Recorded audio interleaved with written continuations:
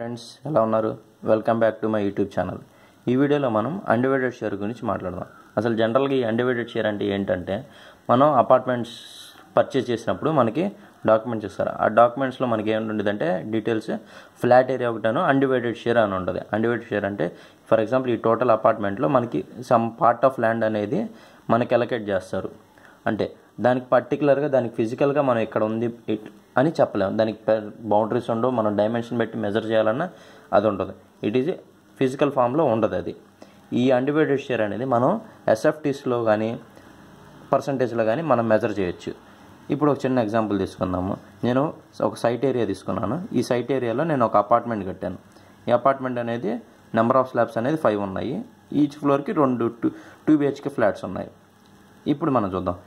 నేను సైట్ వచ్చేసరికి 300 square metres. ఈ 300 స్క్వేర్ మీటర్స్ని నేను ఎస్ఎఫ్టీస్లో మార్చుకున్నాను ఈజీగా అర్థం అవడానికి. ఈ స్క్వేర్ మీటర్స్ నుంచి స్క్వేర్ ఫీట్కి మార్చాలంటే మనం యూనిట్ కన్వర్సేషన్ అనే చిన్న టాపిక్ వాడతాం. అది నేను ఆల్రెడీ వీడియో చేసి యూట్యూబ్లో పెట్టాను. మీరు నా ఛానల్లో చూసుకుంటే మీకు అది ఈజీగా అర్థమైంది ఎలా మార్చాలనేది. ఇప్పుడు ఈచ్ స్లాబ్ ఒక ఎస్ఎఫ్టీ వచ్చేసరికి 2100 ఎస్ఎఫ్టీ ఉంది. ఎన్ని స్లాబ్స్ ఉన్నాయి? నెంబర్ ఆఫ్ స్లాబ్స్ వచ్చేసరికి 5 ఉన్నాయి. మనకి టోటల్ బిల్టప్ ఏరియా కావాలంటే ఇది మల్టిప్లై చేస్తే 2100 × 5 వేస్తే మనకి total built-up area of flat slab అన్నీ ఎంత వచ్చిందంటే 10,500 ఎస్ఎఫ్టీ వచ్చింది. ఇప్పుడు మనకి ఇందాక చెప్పుకున్నట్టు నెంబర్ ఆఫ్ 2 BHKs ఎన్ని ఉన్నాయి? 10 ఉన్నాయి. ఎందుకంటే ఫ్లోర్కి 2, నెంబర్ ఆఫ్ ఫ్లోర్స్ 5 కాబట్టి టోటల్ 2 BHK ఫ్లాట్స్ ఎన్ని ఉన్నాయి? 10 ఉన్నాయి. ఈచ్ 2 BHK ఫ్లాట్ ఎంత ఎస్ఎఫ్టీ అంటే 1050 ఎస్ఎఫ్టీ ఉంది. సో ఇప్పుడు మనకు చిన్న ఫార్ములా ఉంది ఇక్కడ. అన్డివైడెడ్ షేర్ 2 BHKకి ఎంత అంటే ఇది 2 BHK అవచ్చు, 3 BHK వచ్చు. నేను జనరల్గా 2 BHK వచ్చింది నాకు ఏరియాకి. సో అన్డివైడెడ్ షేర్ ఎంత అంటే బిల్టప్ ఏరియా ఆఫ్ ఫ్లాట్ అంటే ఈ ఫ్లాట్ యొక్క built-up area divided by built-up area of apartments. ఏది total built-up area of apartments అన్ని స్లాబ్స్ బిల్టప్ ఏరియా కలిపితే ఇంటూ ల్యాండ్ ఏరియా.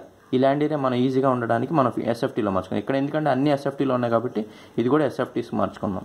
సో ఇది మనం మెజర్ చేసి క్యాలిక్యులేట్ చేస్తే 1050 డివైడెడ్ బై 10,500 ఇంటూ 3,230 ఇస్తే మనకు వచ్చింది 323 ఎస్ఎఫ్టీ వచ్చింది.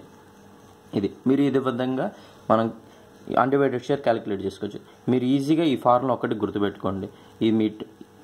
మీకు అన్డివైడెడ్ షేర్ కావాలంటే ఇది 3 BHK కావచ్చు, 4 BHK కావచ్చు, ఏదైనా అవ్వచ్చు. మీరు ఏం చేస్తారంటే బిల్టప్ ఏరియా మీ ఫ్లాట్ యొక్క బిల్టప్ ఏరియా ఎంత ఉందో తెలుస్తుంది కదా, ప్లస్ అది divided by built-up area of apartments.